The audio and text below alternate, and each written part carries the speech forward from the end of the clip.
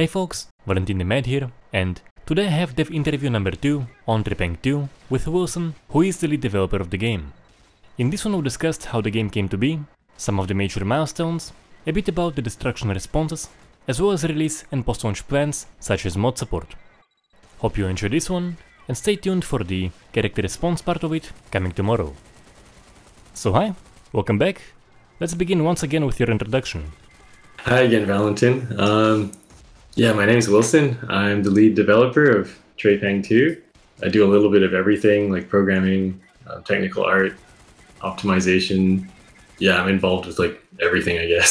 So, yeah, we've been working on this game for a long time. Like, for me, it's been 6 years since, like, I guess I officially started it.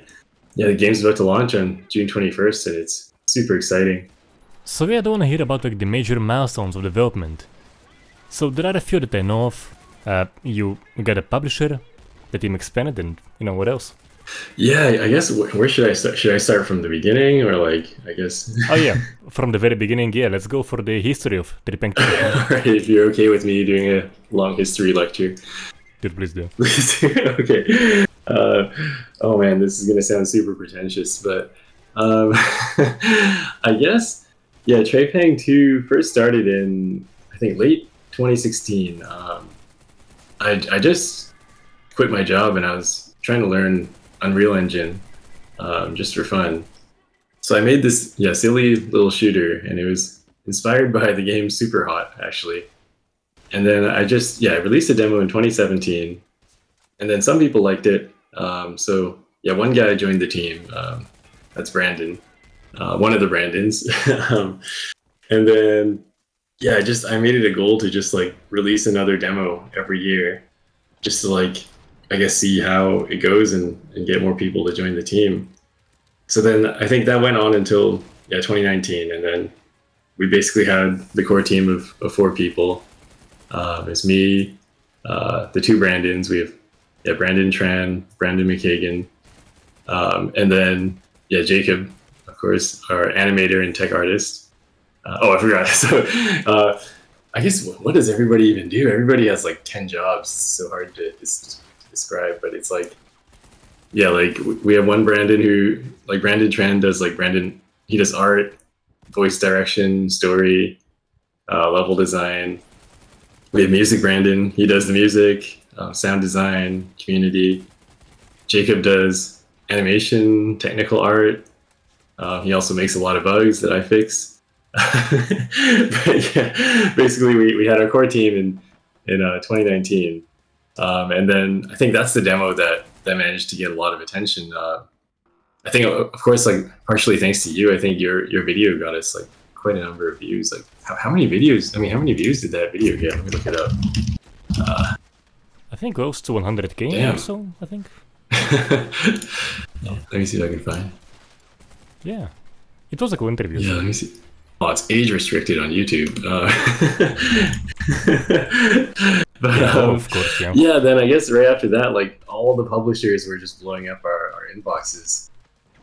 Yeah, I mean, that was actually really cool, like, just getting to make a video on your channel, because, like, I've been following you, like, since forever, and, like, all the gore stuff, like, you know, I just watched through your videos for reference. I remember at the time I was mostly inspired from your Insurgency gore video, I think. And I was like, oh yeah, that was... Yeah, and I was like, okay, yeah, they did quite a good job, yeah. Yeah, right? I mean, even for back then, like, for a multiplayer game with, like, you know, high frame rate, especially. And they use Unreal Engine as well, so I was like, okay, let's just try to copy that and make something similar. And then I guess we got a bit carried away, and we made it so you could blow people apart, and their intestines and brains and hearts would fly out. But yeah, that was kind of the starting point, and I guess your channel kind of inspired us to make some gory stuff. So I guess, yeah, then after that, like, like a whole bunch of publishers started reaching out to us. And I think, yeah, actually, a lot of them came from your video. Like, a lot of them mentioned your video, actually. But, well, I think actually it was a pretty good timing, because it was both me and Jimin. Oh yeah, who is, yeah. like, way bigger than me, so yeah. Yeah. That must have been a big factor. Yeah, it's you and G-Man. Yeah, he's a cool guy.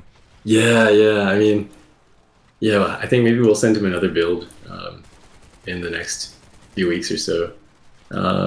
He's probably gonna dig it. Yeah, I hope so. Like, the one you sent me, it's quite enjoyable. Oh, Fun stuff. that's really good to hear. Like, I guess I've just been kind of nervous, like, wondering how people will receive it and all.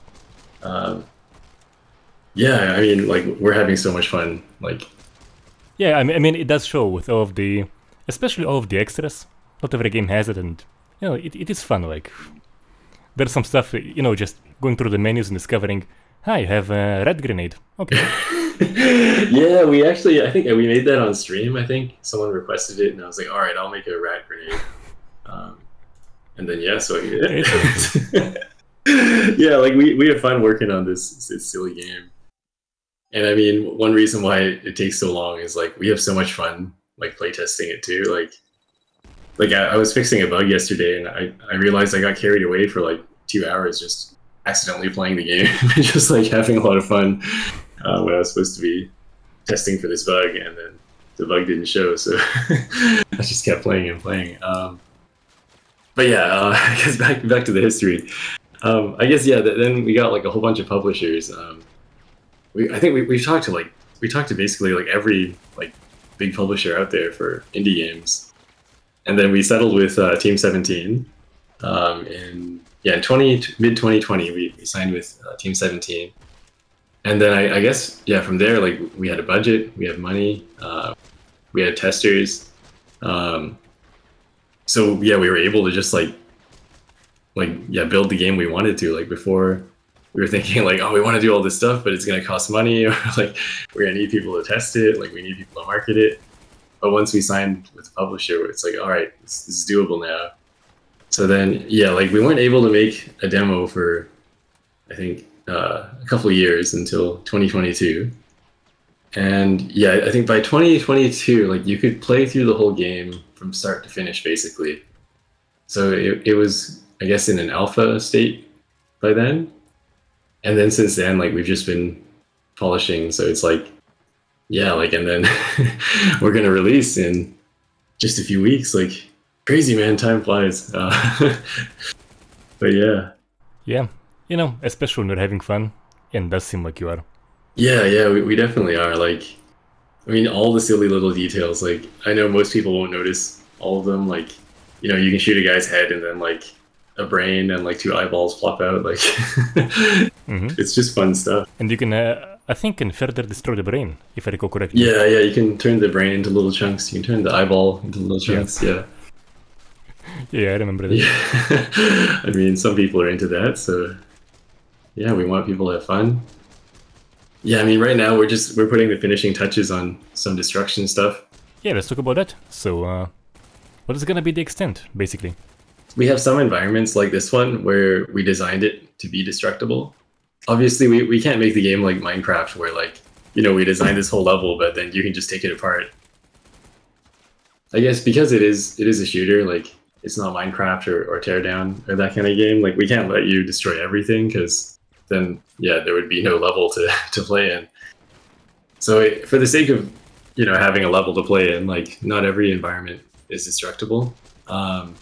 But we do have some like this one where, yeah, it gets pretty intense. Like bad guys spawn in, they start blowing everything up, and then you've got almost nothing to hide behind. So I guess we have some variety. Like we have mostly like normal environments, but then once in a while we have environments that are like completely destructible, and then we have some that are like somewhere in between. So yeah, it's like a mix of everything, I guess. Yeah, basically kind of feels like an enhanced Fear, in a way. Yeah, we get compared to Fear a lot. I mean, it's a bit scary, but it is cool, I guess. But I think people will have some surprises if they come in expecting Fear. Like there will be some things that a little bit different, but we'll see whether they like it or not. Yeah. Yeah, it's definitely it is different for sure. Yeah, like it's a much faster paced game, right? You can slide around and move super fast and dual wield shotguns. It's a bit more ridiculous. Alright, so basically the question about the release itself What is the release date and the price? And is it gonna be early access or full release? I think full release, right? Yeah, it's full release. Like we've thought about doing early access a bunch of times, but yeah, you know, we figured like we'll just release the full game like when it's ready, and it's almost ready. Like we're just doing some tiny bug fixes. So the price we can't announce just yet. Like we're still getting those details ironed out, but it is going to be indie priced, so it's not going to be like all those crazy expensive like games that come out this year. Yeah, like I can't say the exact number. Yeah, it's going to be sure. Yeah, indie priced, not AAA priced, and yeah, June 21st. So. All right. So the question that did came up in the talk before the interview, do you have like plans for after release? Yeah, definitely. Like we've talked about so many ideas, and like there's so much stuff we want to do. I guess it's just a matter of like how. I mean, I guess like we have like a plan for like every possible like thing that every possible option. Like we have so many plans. Like we have like pages and pages of plans, and we have all these prototypes and stuff. I guess what it really depends on is like how well the game is received and what parts of the game people like the most. Because I guess there is a lot of content in the game. Like we have, I guess, just like regular like combat versus like soldier type enemies, and then we have like combat versus like supernatural like paranormal enemies, and then we have like stuff where you're investigating spooky stuff and you can't really fight. And then, of course, we have like the combat simulator, which is just like an arcade mode. So it's like, I guess the options are like we can add more to like each one of those. Like we can have more soldier combat, more spooky stuff, or we can try something like totally different. Like what if we made like a map editor, for example? Perhaps things like mod support. Yeah, like I think we've been looking at like how to do mod support. Like I think we'll have some way for people to mod something and share it, whether it's like making custom enemies or custom maps or maybe custom game modes with all the silly cheats we have.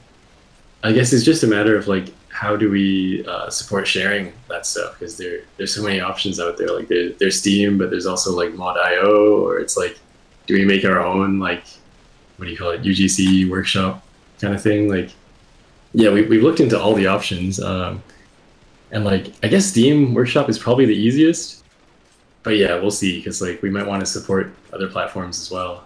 So I guess yeah, it's just a matter of like when and like how extensive we want it to be. But like we all come from modding backgrounds, so like we love mods, and like I mean even now if you go on Mod Nexus, you can find some silly skins and stuff for the 2022 demo. So I'm sure at launch, like even though we won't have a mod SDK, like some people are going to be making unofficial mods. So yeah. Alright, yeah, awesome. Great to hear. Okay, so thanks for coming, man.